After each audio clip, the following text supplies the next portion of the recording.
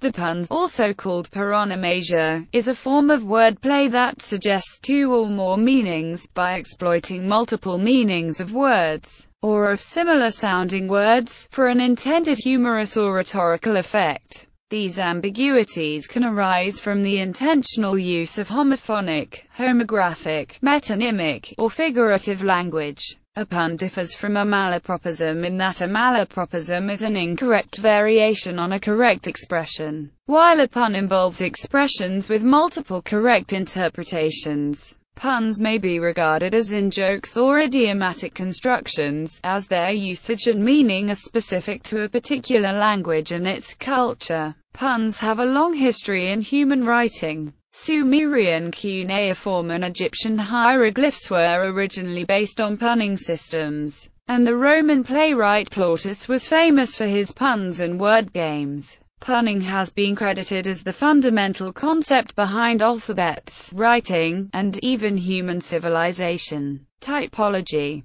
Puns can be classified in various ways. The homophonic pun, a common type, uses word pairs which sound alike but are not synonymous. Walter Redfern exemplified this type with his statement, "To pun is to treat homonyms as synonyms." For example, in George Carlin's phrase, "Atheism is a non-profit institution," the word profit is put in place of its homophone profit, altering the common phrase, non-profit institution. Similarly, the joke, question, "Why do we still have troops in Germany?" Answer, "To keep the Russians in check," relies on the oral ambiguity of the homophones Czech and Czech. Often, puns are not strictly homophonic, but play on words of similar, not identical, sound, as in the example from the Pinky and the Brain cartoon film series. "I think so, Brain, but if we give peas a chance, won't the lima beans feel left out," which plays with the similar, but not identical, sound of peas and peace. A homographic pun exploits words which are spelled the same but possess different meanings and sounds. Because of their nature, they rely on sight more than hearing, contrary to homophonic puns. They are also known as heteronymic puns. Examples in which the punned words typically exist in two different parts of speech often rely on unusual sentence construction, as in the anecdote. When asked to explain his large number of children, the pig answered simply, "The wild oats of my sow gave us many piglets." An example that combines homophonic and homographic punning is Douglas Adams's line, "You can tune a guitar, but you can't tune a fish. Unless, of course, you play bass." The phrase uses the homophonic qualities of tuner and tuner, as well as the homographic pun on bass, in which ambiguity is reached through the identical speakings of BS and BAEs. Homonymic puns, another common type, arise from the exploitation of words which are both homographs and homophones. The statement, "Being in politics is just like playing golf. You are trapped in one bad lie after another," puns on the two meanings of the word lie as a deliberate untruth, and as the position in which something rests. An adaptation of a joke repeated by Isaac Asimov gives us, "Did you hear about the little moron who strained himself while running into the screen door?" Playing on strained as to give much effort, and to filter. A homonymic pun may also be polysemic, in which the words must be homonymic and also possess related meanings, a condition that is often subjective. However, lexicographers define polysemous as listed under a single dictionary lemma, while homonyms are treated in separate lemmata. A compound pun is a statement that contains two or more puns. For example, a complex statement by Richard Whately includes 4 puns. "Why can a man never starve in the great desert? Because he can eat the sandwiches there." "But what brought the sandwiches there? Why, Noah sent ham, and his descendants mustard and bread." This pun uses sandwiches there, sandwiches there, ham, mustard, and bread. Similarly, the phrase, "Piano is not my forte," cleverly links two meanings of the words forte and piano, one for the dynamic markings in music and the second for the literal meaning of the sentence. Compound puns may also combine two phrases that share a word. For example, where do mathematicians go on weekends? To a Mobius strip club. Puns on Mobius strip and strip club. A recursive pun is one in which the second aspect of a pun relies on the understanding of an element in the first. For example, the statement, pi is only half a pie. Another example is, infinity is not infinity, which means infinity is not in finite range. Another example is, a Freudian slip is when you say one thing but mean your mother. Finally, we are given, a manual doesn't pun. He can't, by Oscar Wilde. Visual puns are used in many logos, emblems, insignia, and other graphic symbols, in which one or more of the pun aspects are replaced by a picture. In European heraldry, this technique is called canting arms. Visual and other puns and word games are also common in Dutch gable stones as well as in some cartoons, such as Lost Consonants and The Far Side. Another type of visual pun exists in languages which use non-phonetic writing. For example, in Chinese, a pun may be based on a similarity in shape of the written character, despite her complete lack of phonetic similarity in the words punned upon. Mark Elvin describes how this peculiarly Chinese form of visual punning involved comparing written characters to objects. Richard J. Alexander notes two additional forms which puns may take. Graphological puns, such as concrete poetry, and morphological puns, such as portmanteau. Use.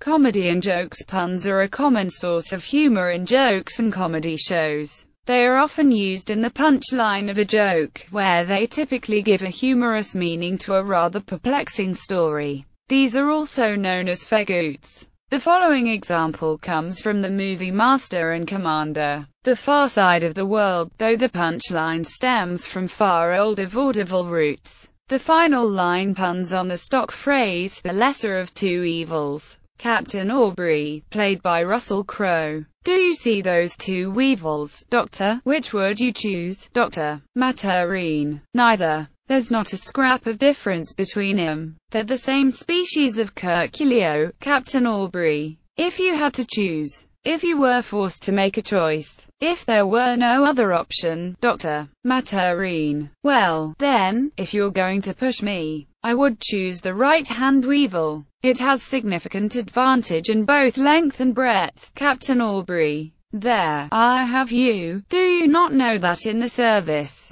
one must always choose the lesser of two weevils? Puns often are used in the titles of comedic parodies. A parody of a popular song, movie, etc. may be given a title that hints at the title of the work being parodied, substituting some of the words with ones that sound or look similar. For example, collegiate a cappella groups are often named after musical puns to attract fans through attempts at humor. Such a title can immediately communicate both that what follows is a parody and also which work is about to be parodied, making any further setup unnecessary. 2014 saw the inaugural UK Pun Championships at the Leicester Comedy Festival, hosted by Lee Nelson. The winner was Darren Walsh. The competition included the line, "My computer's got a Miley virus. It stopped twerking." Walsh went on to take part in the O. Henry Pun-Off World Championships in Austin, Texas. In 2015 the UK Pun Championship was Leo Curse. Literature. Non-humorous puns were and are a standard poetic device in English literature. Puns and other forms of wordplay have been used by many famous writers, such as Alexander Pope, James Joyce, Vladimir Nabokov, Robert Bloch, Lewis Carroll, John Donne, and William Shakespeare, who is estimated to have used over 3,000 puns in his plays. Here is an example from Shakespeare's Richard III. Now is the winter of our discontent made glorious summer by this son of York. Shakespeare was also noted for his frequent play with less serious puns. The quibbles of the sort that made Samuel Johnson complain. A quibble is to Shakespeare what luminous vapors are to the traveler. He follows it to all adventures. It is sure to lead him out of his way, sure to engulf him in the mire. It has some malignant power over his mind, and its fascinations are irresistible. Elsewhere, Johnson disparagingly referred to punning as the lowest form of humor. In the poem A Hymn to God the Father, John Donne's married to Anne Moore reportedly puns repeatedly son, son, in the second quoted line, and two compound puns on done, done, and more, more. All three are homophonic, with the puns on more being both homographic and capitonymic. The ambiguities serve to introduce several possible meanings into the verses. When thou hast done, thou hast not done, for I have more, that at my death thy sun shall shine as he shines now, and heretofore, in having done that thou hast done, I fear no more. Alfred Hitchcock stated, puns are the highest form of literature. Rhetoric puns can function as a rhetorical device, where the pun serves as a persuasive instrument for an author or speaker. Although puns are often perceived as cliché, if used responsibly, a pun can be an effective communication tool in a variety of situations and forms. A major difficulty in using puns in this manner is that the meaning of a pun can be interpreted very differently according to the audience's background and can significantly subtract from a message.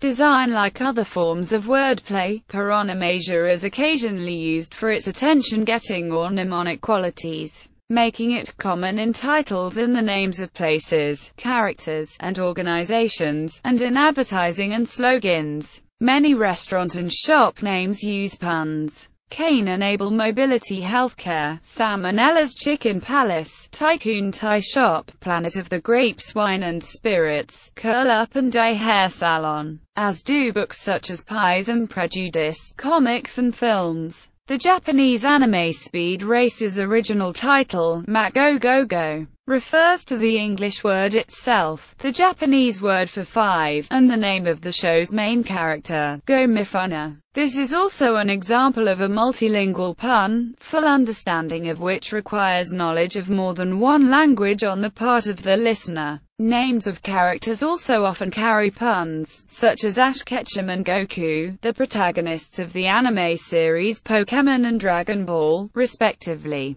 Both franchises, which are known for including second meanings in the names of many of their characters. A recurring motif in the Austin Powers films repeatedly puns on names which suggest male genitalia. In the science fiction television series Star Trek, B4 is used as the name of one of the 4 androids models constructed before the android Beta. A main character. The parallel sequel The Lion King 1.5 advertised with the phrase, "You haven't seen the one half of it." Why Borawa Vodka employed the slogan, enjoyed for centuries straight, while Northern Telecom used technology the world calls on. On the 1st of June 2015, the BBC Radio 4 You and Yours included a feature on Puntastic Shop. Titles. Entries included a Chinese takeaway in Airtown Centre called Airswalk, a kebab shop in Ireland called Abracababra, and a tree surgeon in Dudley called Special Branch.